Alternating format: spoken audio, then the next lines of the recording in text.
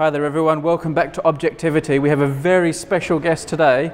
We have Professor Sir Martyn Poliakoff, who some of you may know from periodic videos. I've been filming him for many years. Now Professor Poliakoff, besides being in YouTube videos, is a chemistry professor and also has been Foreign Secretary of the Royal Society for 5 years. It's just coming to the end of your term. 5 years in the job. Can you imagine what that must be like? Yeah.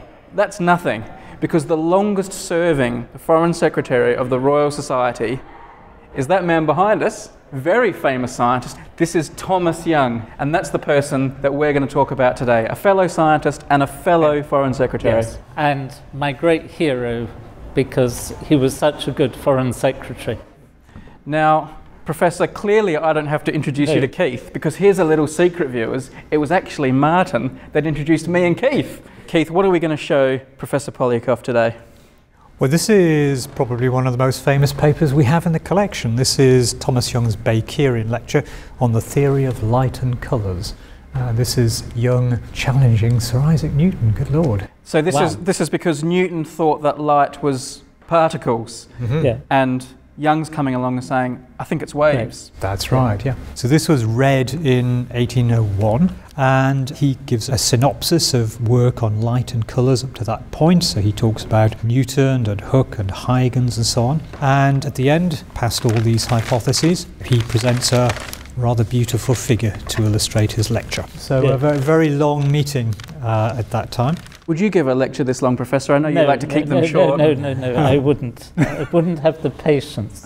So here we have, well, this is pretty iconic imagery, this is, isn't it? So this is diffraction at a slit. That's right, yes. That's fantastic. But it's interesting, the diagram is really nice and beautifully written, but the other stuff is full of crossings out and so on. Yes, so it would have been revised right up to the point of giving the reading and then into publication, because it would have gone into the philosophical transactions. So lots of changes of mind there. Does this have any emotional effect on you, or is this just sort of business as usual? Well, of course it does. But on the other hand, I'm always surprised how badly things were written down. I'd always imagined that in the old days people wrote with beautiful copper plate handwriting with no mistakes and so on, but this is full of mistakes.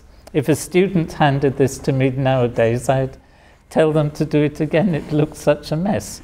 I've seen the professor's handwriting. Let he who is without sin cast the first stone, I say. My handwriting is beautiful. All right. Professor, just quickly moving away from the science for a second and talking about Foreign Secretary. I mean, all these years ago, the Royal Society has a Foreign Secretary. It still has one in you for a little bit longer. What's the point of that job? What do you do? Well, in those days, you had to sit here, or rather in the building they had then, and write to scientists overseas and wait for the answers. Nowadays, it's still a dialogue, but it's not so much about the science, at least in my role as Foreign Secretary, but it is about interactions on policy issues, climate change.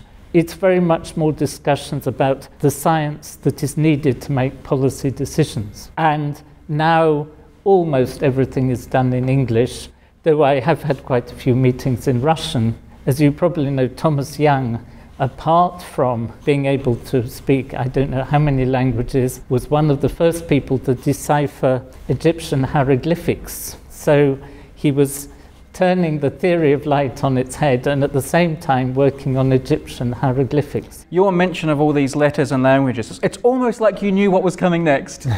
Because what have we got here, Keith? We have another very interesting collection of letters here. What's this all about? Well, this is a group of letters presented to the Royal Society in memory of Thomas Young by his wife in 1855, and it's a selection of some of the great names he was in communication with, and you can see them on the front there. Berzelius, who's Swedish chemist, invented the terms catalysis and organic chemistry. He was my great, I don't know how many greats, grandfather scientifically. So my supervisor was somebody else's student and so on, and you go all the way back and you get to Berzelius. There's another name here that we both know. There's Wollaston, who discovered several new elements, including palladium. Now, a lot of these appear to be in a foreign tongue. That's right. So it's a group of letters from a variety of people. So this is a Berzelius letter from Stockholm. It's in French. Most likely, yes. Swedish, not a language generally understood outside. French was far more a Central European language. But this is interesting. It's 1812 in December, so it's while Napoleon was retreating from Moscow. So, though perhaps Berzelius didn't know that he was retreating. There's a nice little piece of gossip in the back end of this letter. So Berzelius writes to Young drafts a reply here. He's talking about Davy, and this is Sir Humphrey Davy, how he managed to get the job at Dr. Beddoes Pneumatic Institute in Bristol. So that's quite a nice little snatch of chemistry gossip there. And that's in English, is it? It's in English, yes. Gosh, I have been, as Foreign Secretary, giving quite a few of my notes and things to Keith to put in the archive. So there will be at least some trace of me, even if you can't read my emails. And at some future date, some virtual Brady and Keith will be describing them online, no doubt. So there's one thing that I've done better than Thomas Young. Go on then. Is that he died at the age of 58, and I've lived longer than he has. Well, it's funny you should say that, because people, in the next Objectivity, we're going to have Professor Poliakoff again, and we're going to have a very interesting story about how a foreign secretary met his demise. Oh. So stay tuned for that one. They often break down the limbs of oaks with their weight and leave their dung some inches thick under the trees they roost on.